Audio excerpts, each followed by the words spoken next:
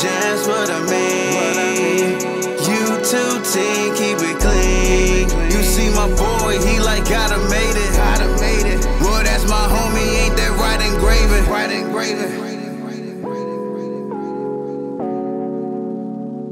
Shout out to Ingravenvids. Is our boy Kyle Hamilton ready to really take that next jump? Well, let's talk about it from this first question from my guy Terry. He said, all pro caliber season. Ooh. He said, what's up, Ingraven? Hope you and the fam are doing well and continue to be blessed. I had a question. After coming off a year playing as the second string and learning the position behind a talented defensive back that left the team wanting to be in a bigger role, and now having a full season under his belt with playoff experience. Okay, hey, I like all the little detailed information that you put in there, and I appreciate you respecting Chuck Clark. Even though it sounds like he ain't really even though it ain't really sound like he respected the Ravens on his way out. But it's all good, man. Hey, it's business, baby. Anyway, he said, do you think it's possible we can see the generational talent that we drafted last year? That being Kyle Hamilton. And do you think that he can have an all-pro season? Ooh, all-pro Kyle Hammy. That's a really, really good question. And I think maybe not all pro, because I ain't putting that on him yet. I think it's too early to expect that. I think, and I ain't even going to put Pro Bowl on him yet. But I do think he could take a jump this year. Reason being because while the offense is changing, G-Roll's out, Monken's in, new receivers, new this, all that good stuff, which is great. The defense is remaining the same. And we saw Kyle Hamilton as the season went along last year. He got more and more and more and more and more comfortable. And he looked better.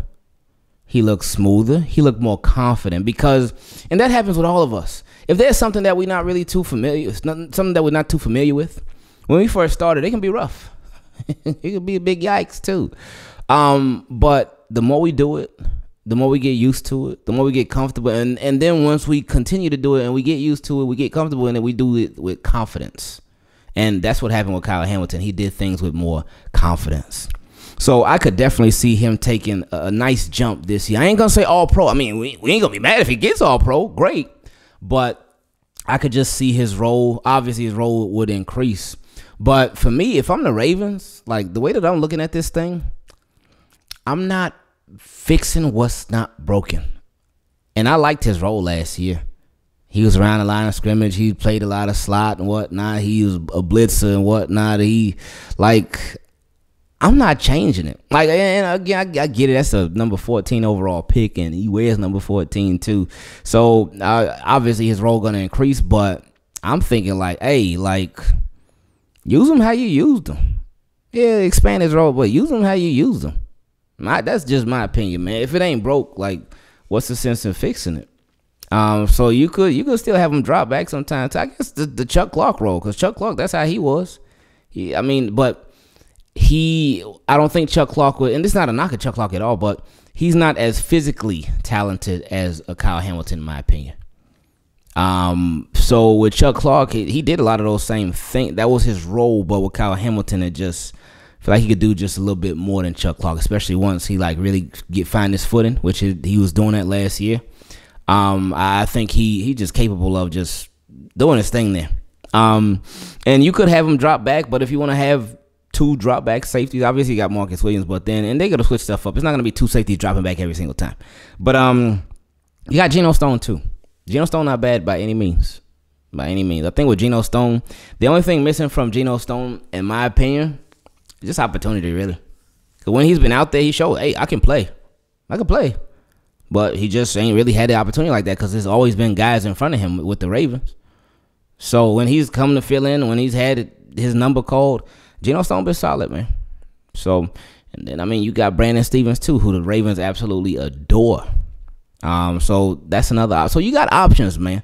So it ain't like with Kyle Hamilton, if you keep him around the line of scrimmage and whatnot, it ain't like, all right, well, man, what are we gonna do as safety now? Who's gonna be our safety that's over top, that drops back and what? No, you got options. So we'll see what happens with that. I also wanted to thank you for all of my previous questions that I asked, and you doing your complete best with giving us Ravens content, even when times are tough. Moments like that is what makes a community whole. Thank you, and keep going. Hey, I appreciate that a lot, Terry. Thank you. Thank you for supporting, and thank you for sending this question, because Kyle Hamilton, man, not that he's a forgotten man by any means, because he really ain't. We all remember who Kyle Hamilton is.